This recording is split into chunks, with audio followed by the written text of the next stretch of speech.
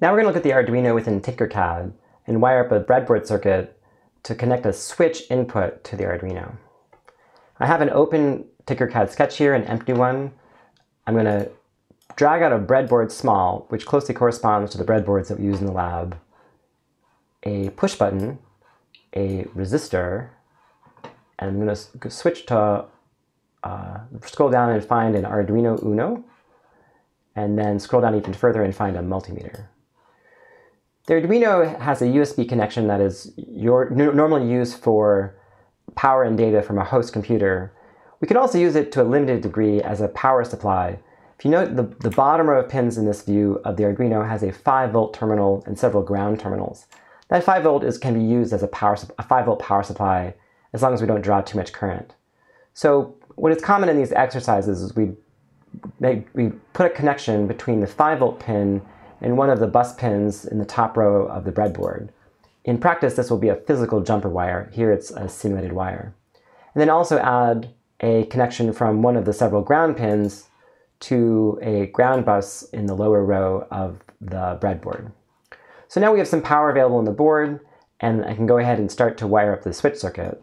I'm going to move a resistor onto the breadboard such that one leg is in the +5 row, and move the push button switch down such that one of the 1 terminals, here the 1B terminal, is in the same row as the other leg of the resistor. I can then add a wire from one of the 2 side terminals to ground.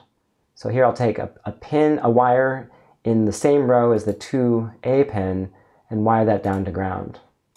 Just so we can see what this will do, I'm going to take a multimeter, wire the positive terminal to the same row as the resistor leg, and the negative terminal to the same row as the minus side.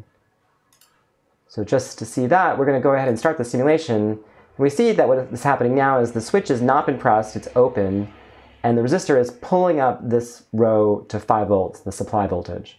When I press the switch, the voltage drops. The switch is closed, it conducts current, it connects that same pin now to ground, and some current flows to the resistor, but the pin stays at 0 volts. So now we have a way to transduce the press of a switch into a variable voltage. Go ahead and stop the simulation. And now we're going to connect that same row, which is the node that is between the resistor and the switch, to one of the input pins on the Arduino.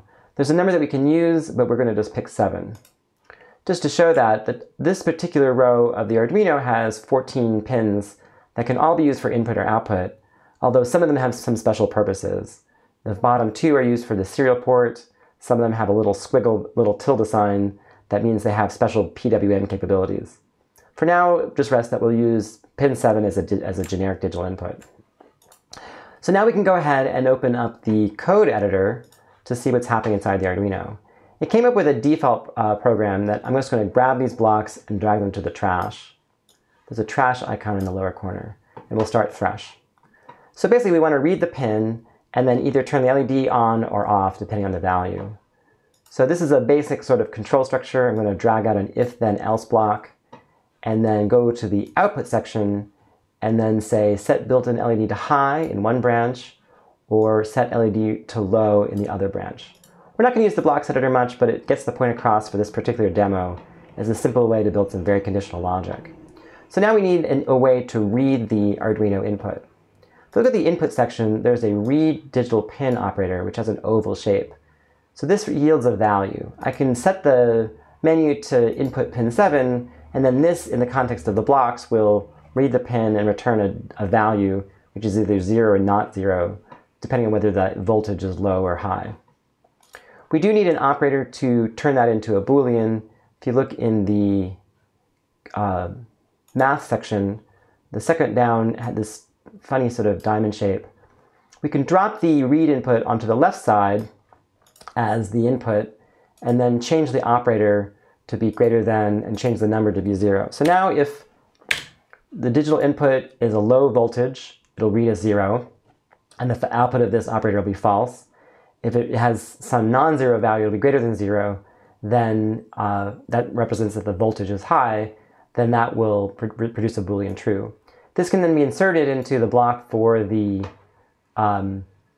conditional, and we have our full program. At this point, I can go ahead and start the simulation and the code will run. And now we see that, sorry, I'm going to close the code editor briefly so we can see what's happening. Now we have 5 volts input coming into the Arduino, and the LED, the onboard LED is lit.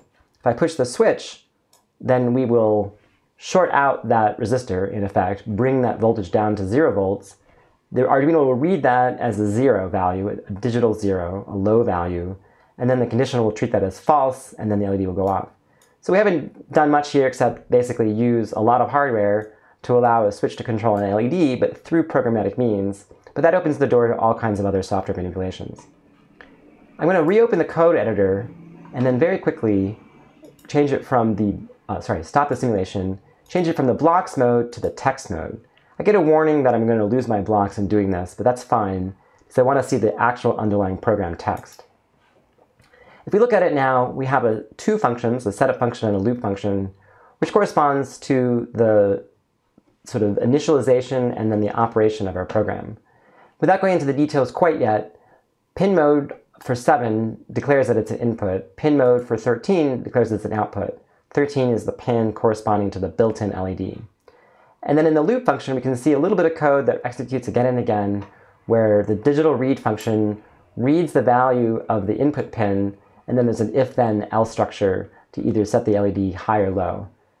Tinkercad also inserts a small delay here, which we can come back to another time. So there we go. We have built a simple breadboard circuit to hold a switch and resistor to build a switch input circuit that turns a button press into a variable voltage and then read that as a number on the Arduino and use that to control the program.